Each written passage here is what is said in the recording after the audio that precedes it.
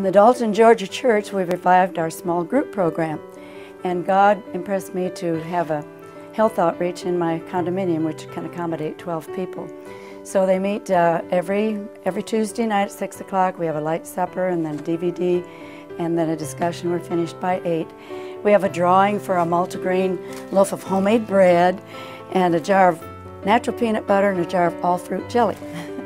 We're very close. We're like family now because we've met for several months.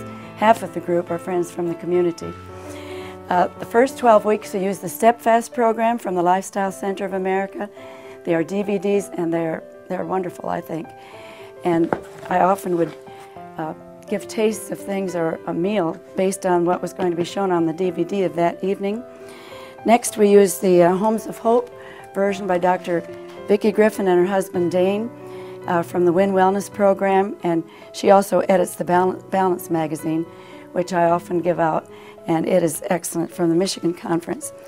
Then we've just completed the Full Plate Diet weight loss program from the Lifestyle Center of America, and several people are still happily shedding pounds. We continue to review that program because I plan to continue indefinitely. At present, we are viewing the dialogue between Drs. Doug Batchelor and David D. Rose, and they're covering the 8 natural remedies, and those are excellent materials. We are active in the In Step for Life program, and we try to reach out into the community. We turn our miles in every month to a local organization, and every quarter to E.W. Dempsey.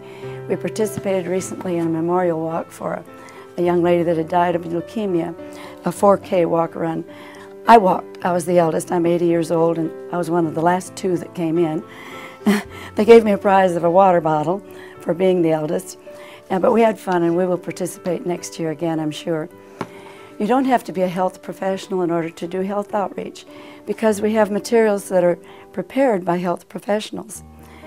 Just pray that God will get you out of your comfort zone, and He will give you the wisdom and the courage to reach out with friendship evangelism, and you will be blessed, and your community will be also.